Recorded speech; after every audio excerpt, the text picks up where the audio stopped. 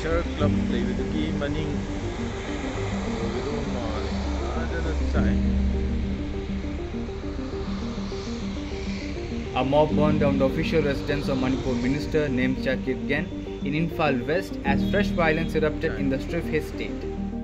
Fortunately, nobody from Minister's house was at home when the violent crowd set the house on fire. Security forces have launched a search operation to crack down on those involved. Earlier, at least 9 people were killed and 10 injured in a village in Khamenlok area of Manipur. Security personnel continue to patrol high-risk areas to prevent a breakdown in law and order.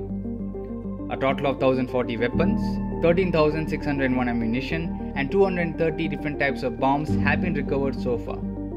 Curfew remains in force in 11 of the 16 districts of Manipur, while internet services are suspended in the entire northeastern state.